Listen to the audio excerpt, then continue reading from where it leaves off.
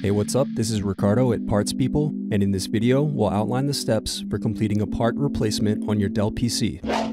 Visit our website and use this coupon for a 5% off discount.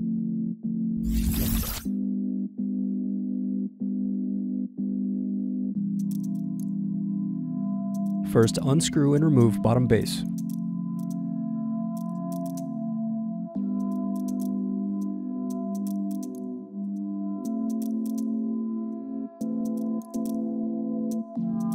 Then unplug battery connector. Now unscrew and remove battery. Now unscrew and remove wireless bracket. Then disconnect antenna cables and remove wireless card.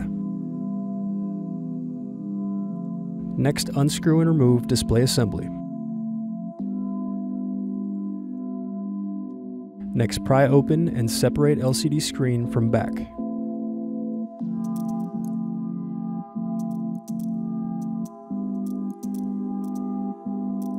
Then disconnect LCD sensor board.